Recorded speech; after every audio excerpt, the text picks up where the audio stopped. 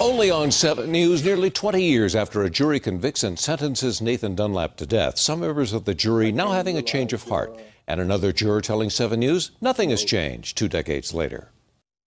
I can sleep very well. The day after, I slept well, and I still sleep well.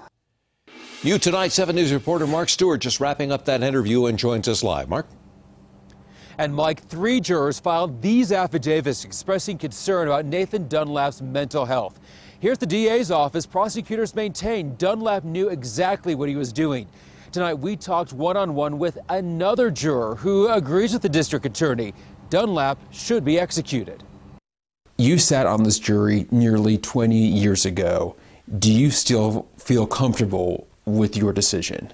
I do. I feel very strong about it. At his request, we're concealing the identity of this man, juror number 39. He and his peers convicted and sentenced Nathan Dunlap to death for the murders of 4 people at this Aurora Chuck E. Cheese during the 1993 robbery. We all have to live with what we chose, and all of us there, of the 12, chose death for this particular person. Yet all of these years later, Dunlap's defense team is raising new questions. 3 jurors have filed paperwork showing concern about their decision after learning Dunlap was diagnosed as being bipolar after the trial. Can you understand where they are coming from?